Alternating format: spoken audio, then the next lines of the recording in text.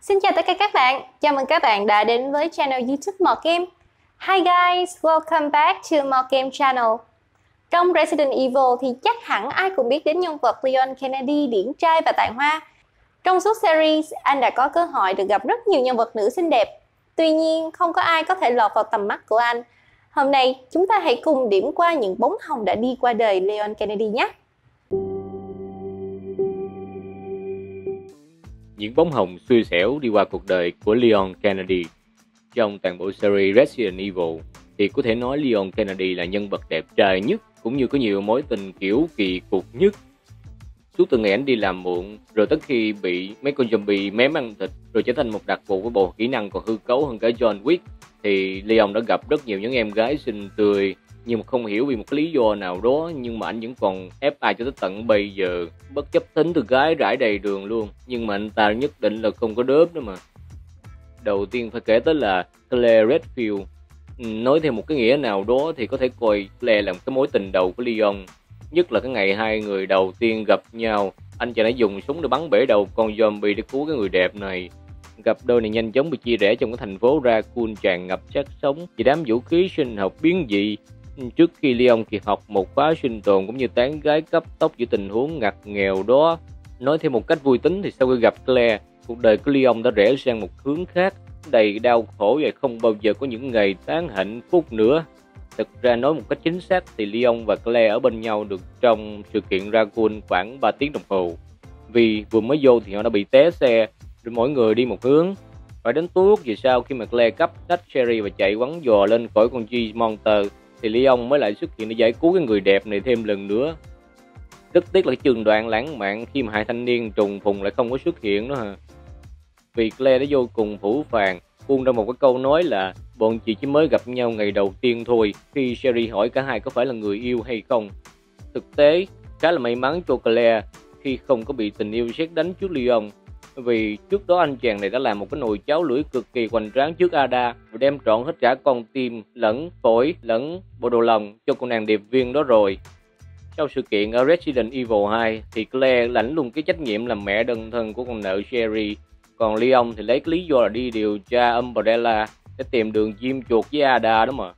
Như các bạn đã thấy thì hai cái thanh niên này đã bích cửa yêu ngay từ cái câu đầu tiên rồi. Lần gặp gỡ tiếp theo của Leon và Claire trong Resident Evil Degeneration cũng không hay ho hơn cho lắm. Mặc dù rất là vui mừng khi mình thấy Leon nha, nhưng Claire lại tiếp tục chặt cụ nó đi cái phần rải thính, bất chấp cho bọn NPC ở ngoài bầu vào ý kiến luôn. Mãi về sau khi mà Leon đã bước vào cái tuổi 40 và vẫn còn ép lòi cá mì, thì trong não của Claire cũng chưa bao giờ có cái ý định là sẽ hớt bán cái anh chàng đẹp trai này hết trơn ấy.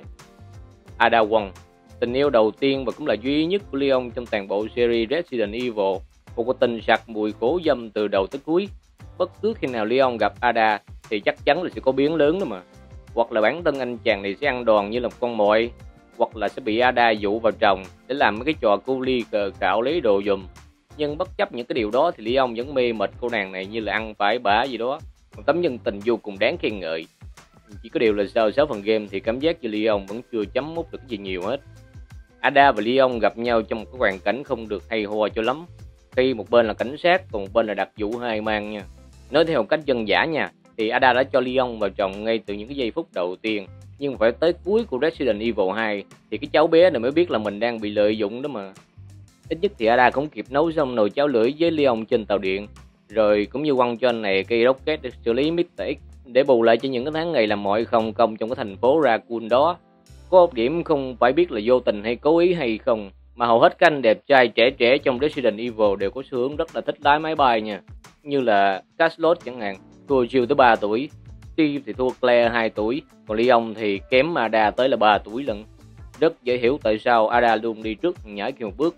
Kể cả sau này trong cái phần 4 thì Leon vẫn bị Ada cho vào chồng khá là dễ dàng, chứng tỏ được một cái điều rằng đàn ông mặc dù có thể trưởng thành theo thời gian, nhưng mà đứng trước cô gái mình thích thì vẫn sẽ thành một thằng ngu mà thôi.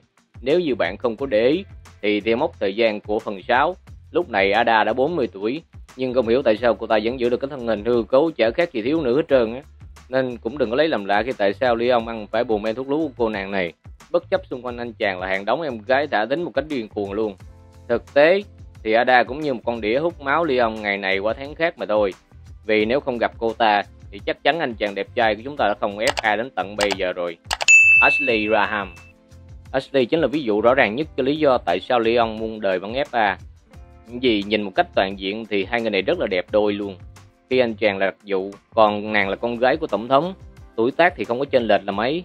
Cũng như lần đầu tiên trong toàn bộ series Resident Evil, Leon được trổ tài bảo vệ cho người đẹp không biết chiến đấu. Có một cái điều là vì rất nhiều lý do khác nhau, mà tính thì rải cho lắm nhưng cá nhất định không đớp. Khác với những bóng hồng bên cạnh Leon, đều có khả năng sử dụng vũ khí hoặc cận chiến trong phim hành động. Ashley đúng nghĩa là một cục nợ tổ bố, ăn hại đái nát từ lúc xuất hiện cho tới khi game kết thúc luôn. Cho nên chẳng có gì lạ khi em gái này chỉ xuất hiện đúng trong Resident Evil 4 mà thôi. Trong số các người đẹp đi qua cuộc đời chó cắn áo rách của Leon, thì Ashley tuy là cái vô dụng nhất, nhưng là em gái thả thính nhiệt tình và điên cuồng nhất. Rất dễ hiểu nha, khi bạn bị một đám cuồng tín bắt cóc và sắp đem đi tống tiền, thì có một người hùng đẹp trai cao to solo xông vào giải cứu bạn với tỷ lệ headshot là 100% chỉ với một khẩu súng lục mà thôi. Thì tình yêu sét đánh ngay từ cái nhìn đầu tiên là quá dễ hiểu. Rất tiếc là mọi thứ đã đi vào ngõ cụt.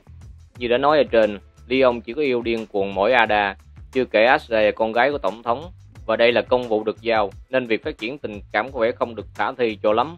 Hơn nữa trong cái hòn đảo lúc nhúc một lũ điên có xúc tu mọc trên đầu như vậy, nhưng bằng một cách quái quỷ nào đó thì Ada vẫn xuất hiện và kịp tẩy não Leon bằng một vài liều thuốc lú. Chắc chắn không có mùa xuân nào dành cho em gái Ashley ở đây hết trơn á. Như ở cảnh cuối cùng, em gái này rất thẳng thắn mời người hùng tới phòng của mình để tâm sự mỏng, nhưng Leon vẫn hùng hồn, hào bao đéo, đầy dứt khoát, chả trách tại sao cháu nó lại ép A lâu tới như vậy. Helena Harper. Leon rất có duyên gặp gỡ với những em gái điệp viên hay là đặc vụ của chính phủ, đặc biệt là kể từ khi anh ta bắt đầu vào con đường chống khủng bố. Helena là bóng hồng cuối cùng cũng như trẻ trung ngon lành nhất mà Leon từng tiếp cận, nhưng chúng ta không cần nói cũng biết cặp đôi này chắc chắn sẽ không có kết quả gì tốt đẹp. Lúc này Leon đã bắt đầu vào tuổi già và có dấu hiệu FA lâu năm hóa rồ, bằng chứng là anh ta đột nhiên tiến hóa thành siêu nhân với những màn nhào lộn, bắn súng và giết zombie, tới nỗi mà John Wick cũng phải kêu là cụ. Biểu hiện của việc khí tồn tại não quá lâu nên nghịch chuyển trở thành nội công thâm hậu như trùng dương chân nhân đó mà. Hoặc cũng có thể do di chứng từ mấy chục năm bị Ada cho ăn thuốc lú thật. Helena không bá đạo như Ada, cũng không cá tính như Claire, nhưng ít ra là không ăn hại như Ashley. Tối thiểu cô nàng này cũng là một kiểu đồng đội đi theo hỗ trợ Leon, chứ không phải là cái tạ đeo bên chân 24/7. Những ai mà đã chơi Resident Evil 6 rồi đó thì cũng biết Leon đã tiến hóa thành cái gì đó rất là siêu nhân rồi. Cho nên là Helena ngoài tác dụng cho vào để đẩy nhanh tiến trình cốt truyện và giải đố thì cũng chẳng có cái dấu ấn gì đáng kể hết trơn. Nhất là khi Ada lại xuất hiện thêm một lần nữa. Ada ở phần 6 được đánh giá là ngon nhất trong toàn bộ series, nên bình thường Leon đã không có hứng thú gì lắm với gái, thì anh ta lại tiếp tục coi Helena như người vô hình. Vấn đề ở đây là khẩu vị của Leon rất là thú vị khi cái vị đại hiệp này chỉ thích lái máy bay mà thôi, và thích chơi khổ dâm trong tình yêu. Helena trẻ hơn Leon tới một con giáp nhưng mà anh ấy cũng không có để ý gì lắm. Cho nên là điểm tích cực duy nhất ở đây là Helena đã cùng Leon đi xuyên suốt cả game, chứ không phải kiểu chạm mặt một cái rồi biến mất như Claire. Nhưng điều đó cũng không có giải quyết được cái gì hết trơn. Vấn đề ở đây là cái mối quan hệ này chỉ dừng lại ở mức độ đồng nghiệp hoặc cao hơn một chút là bạn chí cốt. Vì sau một chặng đường chém giết tòe lửa thì Leon vẫn tiếp tục đi tìm Ada, còn Helena ở lại làm đặc vụ. Trong số các em gái mưa xui xẻo đi qua cuộc đời xua gái của Leon thì Helena là kém nhất vì cô ta là nhân vật phụ mà thôi. Chưa kể xuất hiện trong cái hoàn cảnh là cái anh chàng đẹp trai kế bên mình vẫn còn đang đi kiếm tìm mối tình đầu trong tuyệt vọng.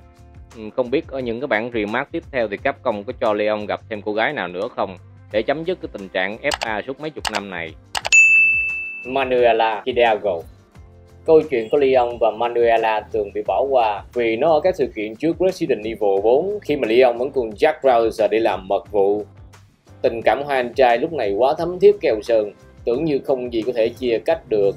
Nhưng bài viết này nói về gái nên chúng ta đành phải bỏ qua anh trai này thôi. Quay trở lại với Manuela thì xét trong dạng gái cứu của Leon, cô ta phải nói là rất là đẹp nha. Manuela lớn lên trong tình thương yêu của cha mẹ, bất chấp bố của cô là Javier hay Diago là trùm buôn ma túy giết người như ngoé, còn mẹ thì bị bệnh trầm kha quanh năm. Javier mặc dù là thằng khốn tồi tệ đủ về mọi mặt, nhưng được cái là rất thương yêu gia đình. Khi biết vợ hắn sắp lên bảng đếm số để quyết định mua con ti virus về để mong tìm kiếm một phép màu. Sau đó tới khi con gái cũng bị di truyền theo, thì ông ta tiếp tục nâng cấp lên ti Veronica virus và tìm vào người Manuela luôn. Điều này không có cha mẹ bình thường nào mà dám làm hết trơn á. Đáng tiếc là sau đó thì bản thân JVR cũng đã lên cơn điên và thả con virus này xuống cống trả thù đời. Tình yêu vô biên của JVR trở thành một quả ngọt khi vợ ông ta biến thành con quái vật, còn con gái thì phải ghép tạng hàng ngày để duy trì cái sự sống. Bản thân ông ta thì bị Leon cùng Browser đuổi quán đích cả game. Chuyện tình của Manuela và Leon đúng theo kiểu như phim ngôn tình loại 3. Khi chàng cắp nách cứu nàng khỏi ông bố độc ác được cùng nhau chạy trốn đến bến bờ của hạnh phúc. Leon sẵn sàng trả thân cứu Manuela khỏi những tình huống ngặt nghèo nhất, cộng thêm bản mặt ngời ngời lãng tử. Thì một em gái suốt ngày sống với tầng hầm chưa biết tới mùi trai đẹp đổ rầm rầm như cây chuối là điều chắc chắn. Cuộc tình này đáng tiếc không thể đơm hoa kết quả, bởi vì Manuela mang trong mình con T Veronica virus. Khi cô ta có thể mọc vảy và phun lửa rào rào, chưa kể cái tác dụng phụ của con virus này là đang tàn phá cơ thể của mỗi ngày. Cảnh tượng cuối game rất là xúc động khi mà Leon ôm Manuela vào lòng. Lúc đó cô này đang hấp hối, nói ra những cái lời lẽ yêu thương nồng cháy trước khi người đẹp này tan biến vô hư vô. Quả thực phải làm cho cái con tim người ta rơi lệ. Cho đến khi bạn nhận ra đó là do mình chơi quá ngu, không thể giết chùm cuối đúng thời điểm. Vì trong cái good ending thì Manuela vẫn sống khỏe lắm. Cái này là game đang dạy cho bạn một cái bài học là chúng ta muốn tán gái thì đầu tiên phải chơi được S-Rank cái đã. Angela Miller. Mặc dù chỉ xuất hiện trong phần Resident Evil Degeneration, nhưng Angela được rất nhiều fan ship cho Leon. Có khá nhiều lý do cho cái vụ này. Đầu tiên phải kể tới là hai người có khởi đầu rất là gần gũi khi cùng là đặc vụ. Thứ hai thì Angela có tuổi tác rất là phù hợp với Leon khi chỉ hơn anh trai này có 1 tuổi. Có vẻ như là chưa đủ tiêu chuẩn lái máy bay của các đại hiệp trong Resident Evil, nhưng cũng có thể gọi là tạm được. Có một điều đáng buồn là mặc dù cũng là đặc vụ nhưng mà Angela thuộc dạng ăn hại nhiều hơn là giúp đỡ. Mức độ tiến triển tình cảm của hai người phải nói là như ăn cướp vậy đó. Vì thời gian cặp đôi này đi lòng vòng giết zombie, tính tới thời gian thực chắc còn chưa đủ 60 giờ chơi. Chính vì mức độ phát triển tình cảm nhanh như vậy mà ngoài Ada thì Angela là người con gái thứ hai hân hạnh được nấu cháo lưỡi cùng Leon. Tiết mục này diễn ra trong môi trường tối tăm mịt mù với những tiếng thở dốc nặng nề trào các bọt khí ra miệng. Khi Leon và Angela đều ướt át toàn thân và nước nôi chảy cứ gọi là dầm về lai láng. Chỉ đáng tiếc là màn hôn hít này lại quá sức chuyên nghiệp, vì Leon nhảy xuống để hà hơi thổi ngạt cho Angela đó mà. Sau đó thì chẳng biết có phải vì cướp mất lần đầu hay không mà thái độ của Angela đối với Leon rất là khác. Thính thì thả một cách điên cuồng nhưng mà tất nhiên nó không có trúng. Cảm ơn các bạn đã theo dõi video ngày hôm nay của Mọt Game. Các bạn đừng quên like để ủng hộ bọn mình và subscribe để nhận được thông báo khi bọn mình upload những video tiếp theo nhé. Sự ủng hộ của các bạn chính là động lực giúp bọn mình có thêm hứng thú làm tiếp các video để đem đến những thông tin bổ ích dành cho game thủ đó. Ngoài ra, bọn mình cũng có fanpage Mọt Game tại link dưới đây và cộng đồng tại group để các bạn có thể trao đổi thêm với gia đình Mọt Game cũng như cộng đồng game thủ nè. Giờ thì xin chào và hẹn gặp lại các bạn trong các video tiếp theo.